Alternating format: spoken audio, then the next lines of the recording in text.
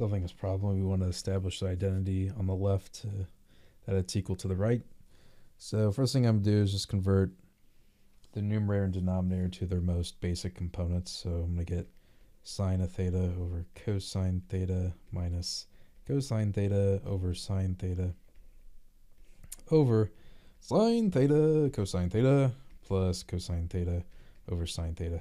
So on top, what happens is I get sine squared theta minus cosine squared theta, and then over sine theta cosine theta. On the bottom, I get sine squared theta plus cosine squared theta all over sine theta cosine theta. So this is a trig property. It's just equal to 1. So I'll just write that.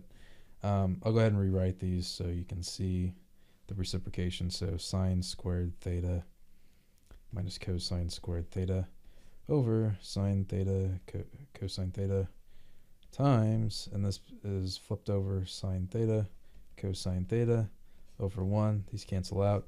And what I do is I pull out a -1. So instead of this, I get cosine squared theta minus sine squared theta.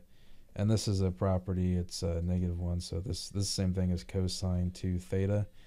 But cosine 2 theta can actually be converted to